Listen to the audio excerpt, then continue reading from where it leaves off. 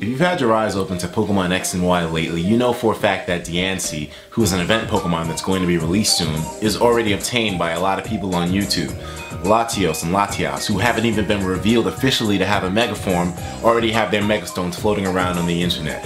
And everyone's wondering how the hell is this happening. Even the elusive legendary Pokemon that haven't even been revealed, Volcanion and Hoopa, are in people's hands already. People got shiny forms of Xerneas and Yveltal, and everyone's wondering how the hell this is even possible. This is thanks to a device which is called the Action Replay Powersaves. And when you think of Action Replay, the first thing that you think of is hacking, manipulating the game's mechanics, but this device functions a little differently from previous Action Replays. It's basically a dongle that connects to your computer via USB, and you put your X and Y cart inside of the dongle, and this allows you to edit the save file in your Pokemon X and Y game, so it's not exactly hacking it, so to speak. Now, due to this system, it only works with physical copies of Pokemon X and Y. So if you have yourself a downloaded version of it, you're out of luck basically, because you're not going to be able to put it inside the dongle, and this doesn't connect to the 3DS in any way. So let's clear that misconception up right now, because a lot of people have been asking if this is something that plugs in sort of like a Game Shark. This has no contact with your 3DS console. You simply have a dongle on a USB, you plug it into your port on your computer, and then you have software which you can use to edit your save file in Pokemon X and Y. Now, some of you may be wondering, editing save file, what exactly do you mean by that? Well, what the dongle allows is for you to take everything that you've done in Pokemon X and Y and either make a copy of it or to start up a new game while creating a backup of it. So if you, for example, wanted to start a new adventure on your Pokemon X and Y cart, you simply copy the save file that you already have on your cart, and you'll be able to start up a new one and transfer that to the cart while your old one is backed up on your computer. Sounds pretty nifty, because that's something that has never existed in a Pokemon game before, and that's one main reason why you want to get this device. However, even though that is one main reason, the main draw for this device right now, if you are a Pokemon X and Y owner, is getting access to the unreleased things that Nintendo has not released. Mainly Diancie, the Latios and Latiasite, and a lot of other things as well. You'll be able to max out every single item that you have in your bag and add on every single item that is in the game, which is why people have the Latios and Latiasite already.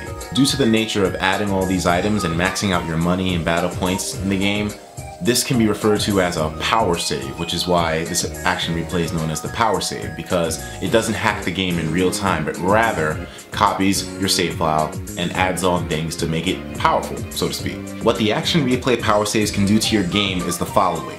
You can obtain unreleased items and Pokemon.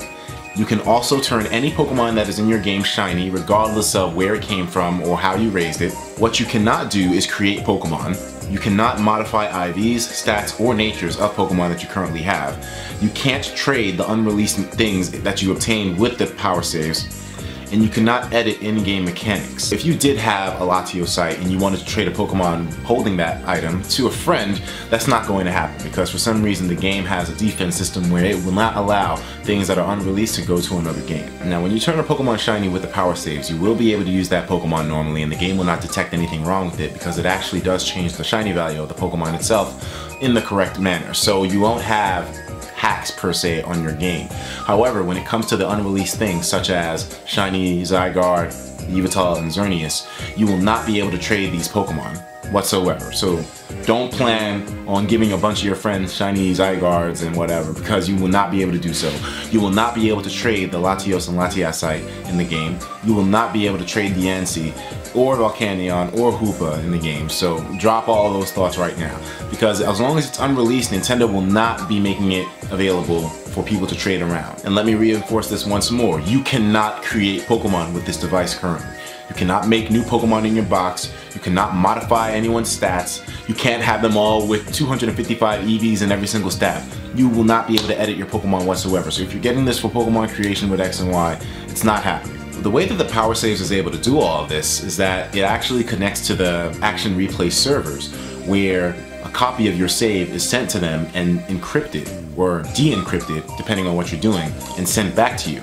And this comes with the edits that you wanted the game to have. And so every time that you want to edit your save file, you will have to upload it to the Action Replay servers, or rather do it through the software which you were directed to download when you purchased the device. I can't lie, when I learned about this detail, I felt a little uncomfortable, because say for instance that Action Replay servers go down, the device will basically be a nice looking brick, so keep that in mind when purchasing this. However, I highly doubt that is possible at this point, considering that so many people are using this. In terms of the firmware that your 3DS has to be on in order to use this, at this moment you currently don't need to be on any certain firmware, or you don't have to worry about updating your 3DS and getting locked out, because this device cannot be patched. That is simply because it does not contact the 3DS in any way whatsoever, and it only directly connects to the game card.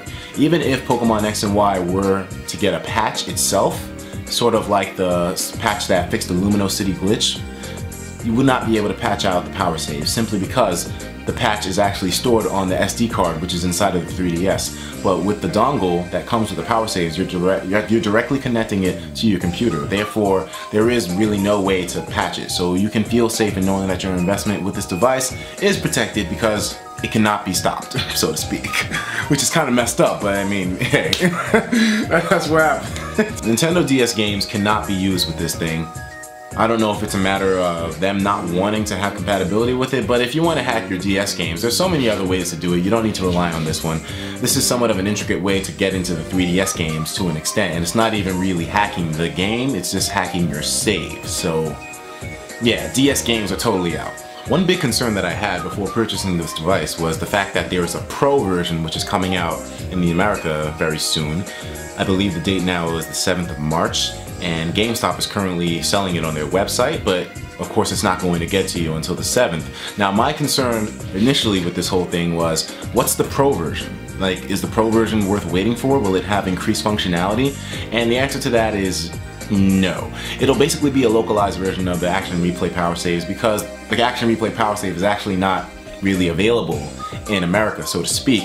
It's mainly a UK device, but if you do purchase it from Amazon, it'll work just fine as long as you download the software from where they direct you when you buy it. It doesn't come with a disc, so you don't have to install anything on your computer. It'll just lead you to where you can download the software. I've downloaded the software myself, and it doesn't allow you to use it unless you have the device itself with the code on the device, so you'll have to keep that in mind. You won't be able to utilize the software in any other way, but I was thinking the Pro version, maybe it'll be worth it waiting for that. But at this moment, right now, the regular version which is available does every single thing that you could possibly want it to do, at least in the ability of what the Action Replay Powersave can do. And as long as you don't have expectations out the window, like walking through walls or whatever, you'll be totally satisfied with the regular version. So I highly advise that you get that over the Pro, because the Pro version, even though it is coming out on the 7th, the date has been pushed back multiple times, being initially announced for release on the 20th of February, being pushed back to the 7th of March as it is. And I experienced the pain firsthand of waiting for that, only to have the date pushed back again when the day comes that it should be released. So I broke down and bought the regular version and did my research. There's nothing that the Pro really has over the regular. You'll be totally fine with either one, because they both use the same servers for the same functions, so any updates that come to the Pro version will be coming to the regular version, so don't worry about any of that. Currently you can get this device on Amazon, and it costs about $20. I got mine with shipping included for $25. This will basically do a lot for anybody who wants to get unlimited items or to get the unreleased things that Pokemon X and Y have.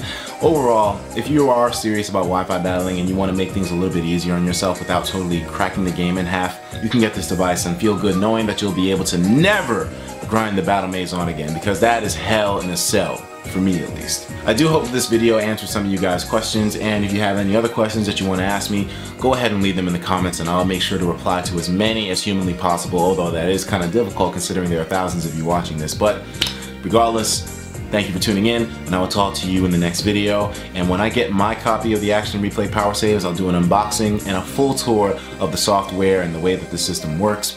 But I'll talk to you in the next video. Take care of yourselves, and of course, as usual, please have yourself a damn good one.